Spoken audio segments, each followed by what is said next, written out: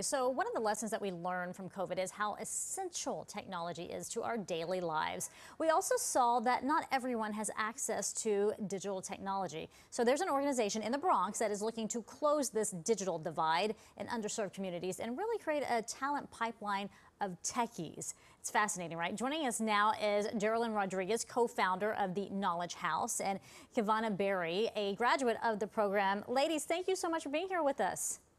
Thanks for having us. I think this is absolutely. I think it's so important to speak with you both. Let me start with you, Jerelyn, because you started this organization, what, about 6 years ago? Tell us the mission behind it.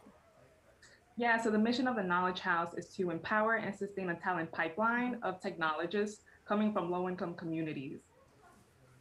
Well, that is fantastic. And, you know, let's fast forward to 2020 and COVID. You saw a huge increase in the number of people applying to your programs.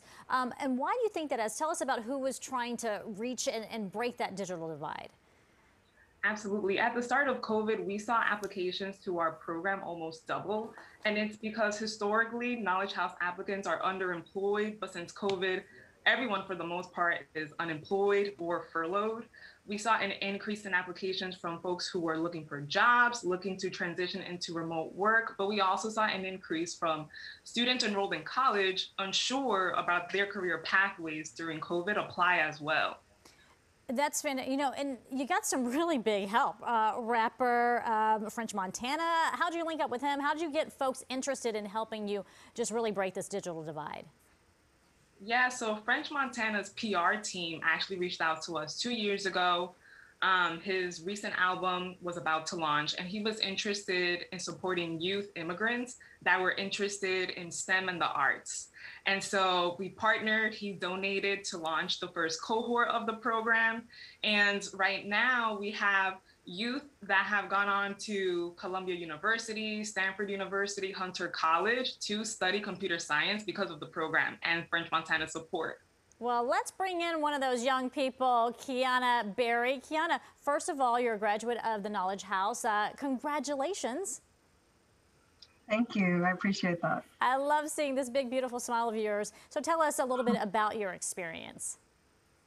Sure. So yes, my experience in the Knowledge House, I was one of those students, as Jerelyn had mentioned, I was studying anthropology, biology, chemistry alongside, had applying to the Knowledge House. And my experience from beginning to end has been so empowering, enriching, being able to have volunteers there that really dedicated hours to investing in us and making sure we were prepared for the careers we were applying to. All the career prep that the Knowledge House had and the opportunity to develop our technical skills and through building projects and presenting them and working with teams and cross-functionally as well with the data science cohort. So it was an experience that I think now more than ever, I think we needed the opportunity to upskill, and the Knowledge House was definitely the place to do that. I love how you said that they were right there alongside you, helping you, not only individual, but with teams as well. I mean, that's a lot of the learning skills that you get there. Do you credit it for helping you get to where you are?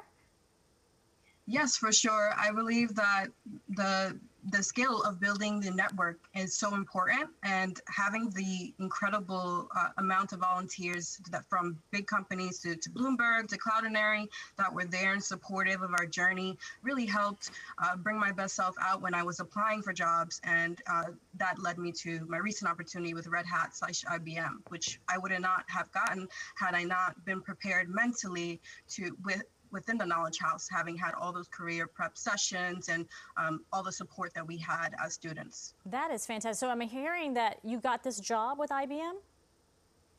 Yeah, Red Hat/IBM. Look at you. Not only are you a graduate, you already got your first job. Jerelyn, that's got to be really rewarding. I'm an associate. Okay, but I'm working towards that. There you go. Okay, but Jerelyn, that's got to make you really proud, right? We're so proud of Quiana and her peers.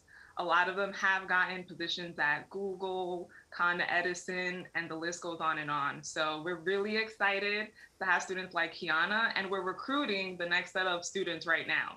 Okay, so what is it that you're looking for? How can people participate?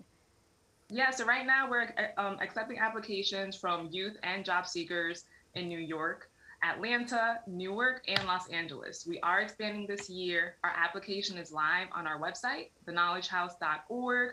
/apply. And the only eligibility requirement is that you make less than $50,000.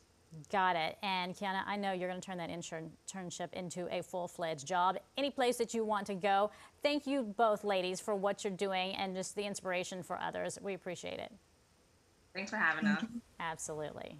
All right, there you go. Success stories, right here. Closing that divide. I mean, that's awesome. It's huge.